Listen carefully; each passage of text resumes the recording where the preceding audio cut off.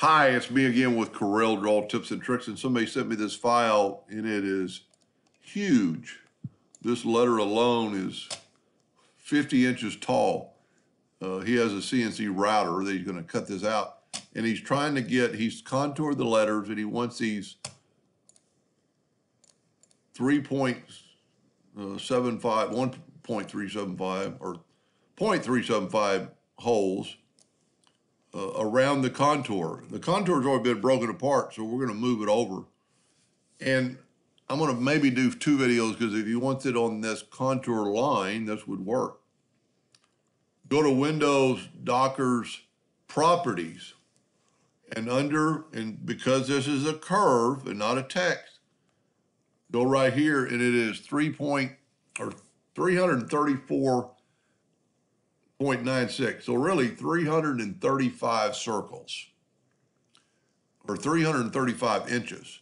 He wants them 2 inches apart. So let's find those 2 small holes. Doesn't really matter how far apart they are, but I always like to separate them. So we need, 335 divided by 2 is 167. Is 168 really. Let's go with 68. 168, so remember that. Let's take our 2 circles, go to the blend tool, under effects, blend, and we've already got 2, and we needed 168, so we're gonna go 166. Hit apply. Go right here to new path and click it on the path. Go up here to blend along full path and hit apply. Now, I don't really know the reasoning behind the holes, so it's not perfectly on the corners, but you can always change that. And there's several ways you can do the blend. If they have to be exactly 2 inches apart or close to there, you're never going to get it perfect. Let's get the parallel dimension tool. And we're 1.99 on that one.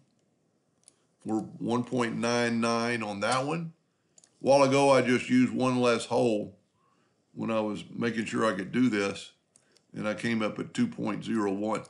I mean, we're 1.99 across the board. Let's go one more check. Let me zoom in here so maybe you can see it. Parallel dimension tool, and it'll tell you the center to the center, and we're 1.99 inches apart. Now, like I said, if you need it perfect, like if you need a hole here and here, you can always go, and I really need to get rid of these measurements to make it look more aesthetically, I guess would be the word.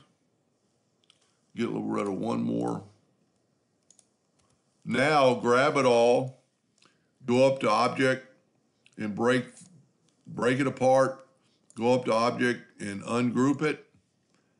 And then you could, I need one more measurement right in there. Didn't really matter. Oop. Sorry about that, my calculator button is right near my delete button. So if you had to move, if this wanted to, because this part of the E is, 2.87.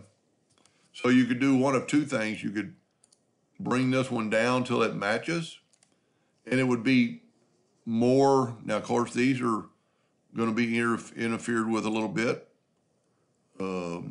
But you could do several things here to make it even between those 2. You could go to blend and just blend one time, and it'll put one evenly. You can go here, blend just one time, and it's more evenly. It's never going to be perfect unless you have a straight line that's exactly the length you're trying for. Here it's pretty good. I don't know. He did a really good job of sending me the file. I just don't know what the holes are for. I mean, this is a big letter. He's even got some as a manger scene, but I would go through there and put holes in my corners unless there's some reason you want them spaced out perfectly apart. And the same thing right here, we're gonna, because we moved it, we're too close to this one. So just even them up with one blend between them. Pretty cool drawing.